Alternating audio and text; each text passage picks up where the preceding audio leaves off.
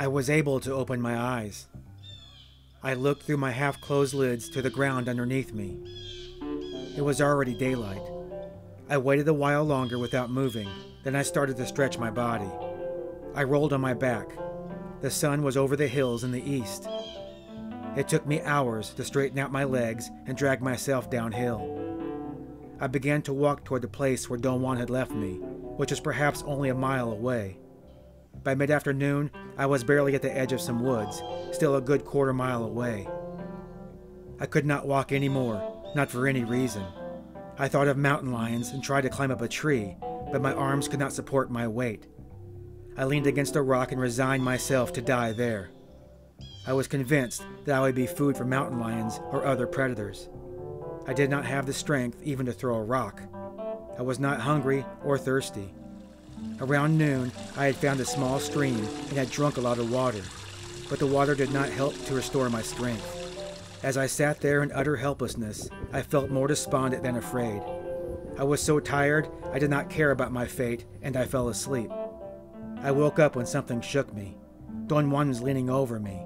He helped me sit up and gave me some water and some gruel. He laughed and said that I looked wretched. I tried to tell him what happened, but he hushed me up and said that I had missed my mark, that the place I was supposed to meet him was about 100 yards away. Don Juan rubbed my entire body with leaves, then dumped me in a river. At first, I did not feel the coldness of the water, but little by little, I began to feel chilled, and then the cold became intolerable. Don Juan pulled me out and dried me with some leaves that had a peculiar scent. I put on my clothes and he led me away. Don Juan asked me if I felt strong enough to walk back to my car. The weird thing was I felt strong. I even ran up the side of a hill to prove it. On the way to my car, I stayed very close to Don Juan. I stumbled scores of times, and he laughed. I noticed that his laughter was especially invigorating, and it became a focal point of my replenishing. The more he laughed, the better I felt. Later, I narrated to Don Juan the sequence of events from the time he left me.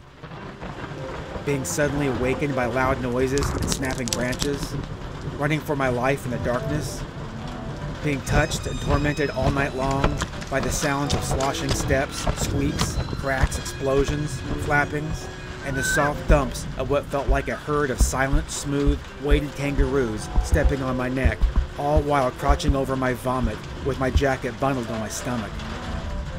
He laughed all the way through my account, especially when I told him at one point I felt relieved because I thought it was one of his tricks. You always think you're being tricked. You trust yourself too much. You act like you know all the answers. You know nothing, my little friend, nothing. One cannot turn into a warrior overnight. Now you must go home and don't return until you've healed and your gap is closed.